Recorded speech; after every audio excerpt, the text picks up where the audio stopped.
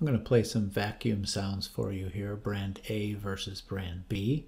And over here on the right, you can see I've calculated the time varying sharpness, the Zwicker formulation for both brand A and brand B.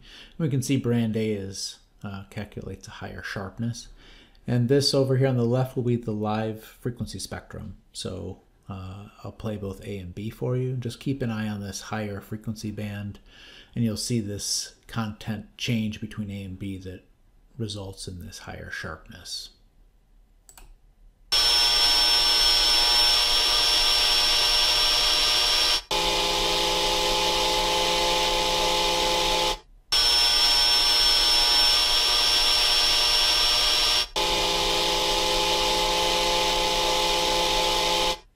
So certainly a big difference in the spectral content out here. And if we look at the specific loudness, brand A in red and brand B in green, we again see that there is more loudness concentrated in brand A in this higher frequency region.